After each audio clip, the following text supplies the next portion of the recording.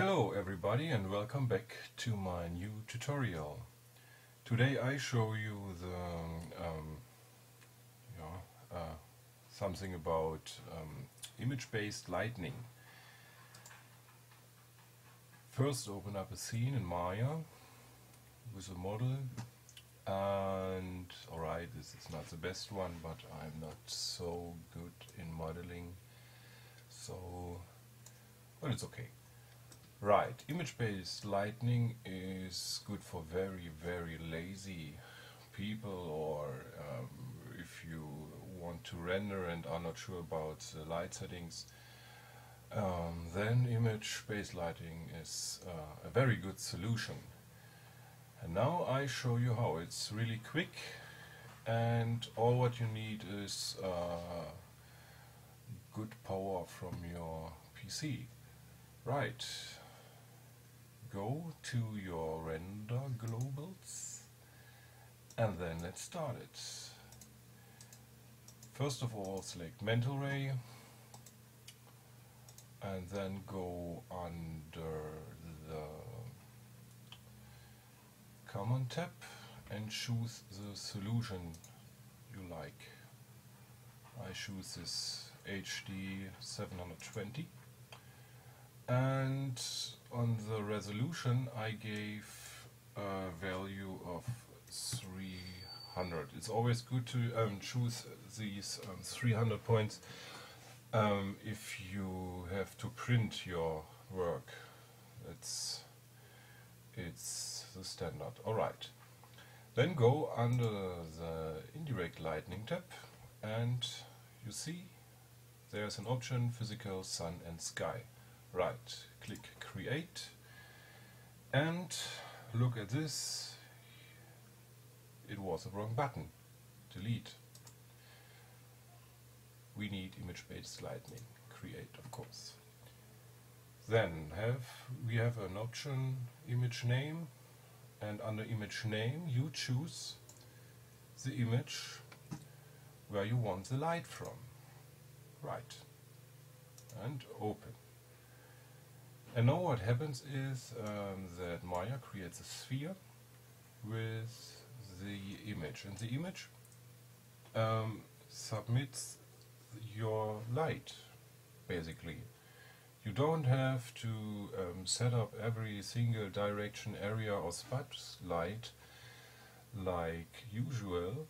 No, you have a completely ready light setup in this image. It's a great feature and it's very fast, and the result looking very good. But we have to make some other adjustments. This we leave as it are, and as it is, sorry, my English. Then we click on emit light. So now there are some values from the U and the V axis, and this is very high actually. If you have not a powerful machine, I would say turn it on, like let's say 64. What it does is it creates lights on the vertical and the horizontal line, I say. And now we have on this line 64 and on this line 64 lights, and every light stands for the point of color who is set on, and that's why we became the light. The other positive thing is that if you have, like on this little robot here, a reflective surface, that the surface also reflects the image, like you see in a moment. So, but there are some other little things we have to do. First of all, let's do some adjustment to the final gather accuracy, increase on 300. Point interpolation I like to increase on 15, and that's okay. Under quality, check some things. Okay, wrong tab. Features. Be sure you have checked on ray tracing and final gather. And then is another thing, a last thing. This. Maya creates always a default light, and we don't want this light. All what we want is the light from this image, nothing else what could be disturbed. Uncheck this and check your settings again, that everything is alright. Okay. So, and then hit the render button, and we see us in a moment. So everybody, and this is the final result. As you can see, we have some clouds who mirroring in the surface, and the light is perfectly matched with our RoboMan. For your end production, there are many other hints and tips and tricks why, when you rendering this with this image-based lighting, the image is distorted, and the quality of this image is not quite right, and therefore it's a simple trick, and I show you this in a moment. First, save your image, and save your image as a PSD file. Right. Save.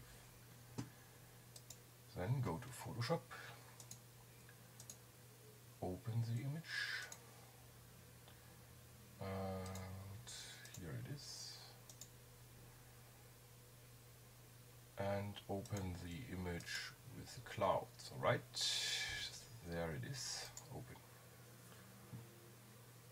So, and now go to your image, under channels, and Maya creates automatically an alpha channel, and select it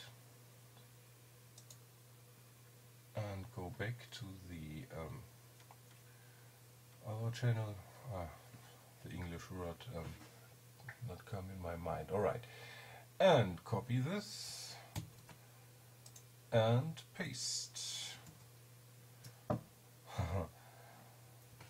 So this is when you doesn't get the final resolution, but we fix this in a moment. Change the image size, right, show actual pixels, right, so, and paste again, and now we had the final image ready for production or for whatever you want it to.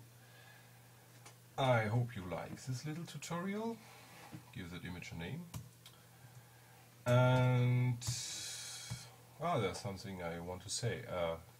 There's always a bad thing, and one of the bad things about image-based rendering is actually the render time. This image, what we have done, takes 6 minutes and 46 seconds. You get the idea. When you have a bigger scene, Yeah, you can cook a coffee and watch your favorite movie until the